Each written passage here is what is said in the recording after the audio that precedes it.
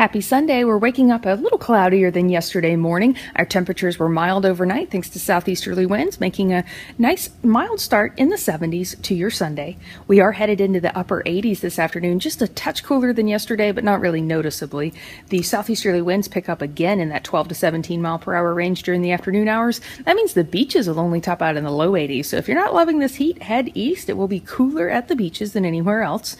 No big chances for rain today, but we do see a decent chance for showers late Monday into overnight Tuesday. I think we'll get that Shrimps game in without a shower. The showers initially start in southeastern Georgia. It's to the north of the state line that we could pick up half an inch of rain. This rain will help but not solve our wildfire problems. In fact, we have to be on alert for lightning strikes to ignite additional fires with isolated thunderstorms.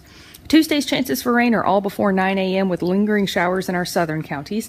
Wednesday's dry, but another decent chance for showers, even some thunderstorms ahead in Thursday's overnight forecast.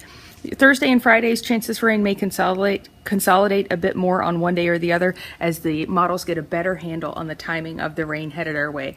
Either way, it's good to see two decent chances for showers in the 7-day forecast. It's been a while since that's happened. Enjoy the rest of your weekend. I'm meteorologist Rebecca with your instant weather update.